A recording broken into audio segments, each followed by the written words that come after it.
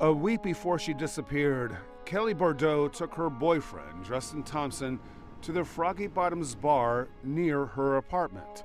It was there the couple first met the man who wound up killing Kelli, bar worker Nick Holbert. She said Froggy Bottoms is the closest place, so that's just where we ended up going. We just went and drank and played pool, and that Nick kid introduced himself, so that's how he got in. He kept wanting to play pool. We did the same thing the next night. You know, we just drank, and he always wanted to be around. He always wanted to hang out. I'd always catch him staring at her. I told her, I was like, that guy is creepy, man. I don't know the kid that much to say that he's gonna be dangerous. I just knew he was different. I knew I didn't want to hang out with him, but she was nicer than that. She's accepting of everybody. You know, she just invited everybody in her life. Next week that he actually gets to hang out with her, he goes crazy. I just thought he wouldn't leave her alone, you know, he would be harassing and stuff. He was supposed to be her ride home, and I told her she should be picked up a little around the corner and be dropped off, not exactly in front of her door, but don't know where your exact apartment is.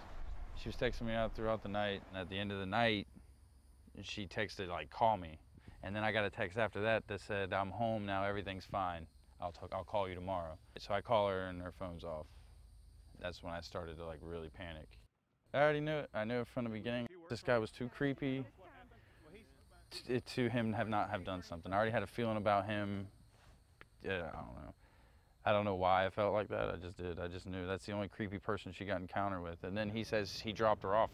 You're angry. You want to kill this kid. You know, you want to go up there and you want to find her, and you want, but the point that you can't do anything, it kills you, man. You just sit back and you just sit there and wait for some shitty news.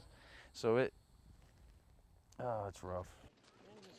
You cannot be the person that just lets it ruin your life, because people start to get tired of it after a while. They'll be like, dude, that was years ago. You have to let it go. And you do. What are you gonna do? You're gonna fall away too. You're gonna die too. So I was happy that it was with Kelli. She just stood out, and obviously she's pretty. I mean, that you could not want to talk to her. I was already pretty sure, that was my next stage in life. That's where I was going. I was leaving everything in here. It was compatibility. It was easy to talk to her. Not that only was she a very beautiful girl, she was also very cool. She played video games with you. She cooked. She would take care of you. And that was something that was comforting. You know, not that I was moving up there to have her take care of me. I was looking for jobs, but it's good to know that she was kind-hearted enough that if you were down on your luck, she's not gonna just scram out. So, I don't know, she seemed like everything I could ever really wanted.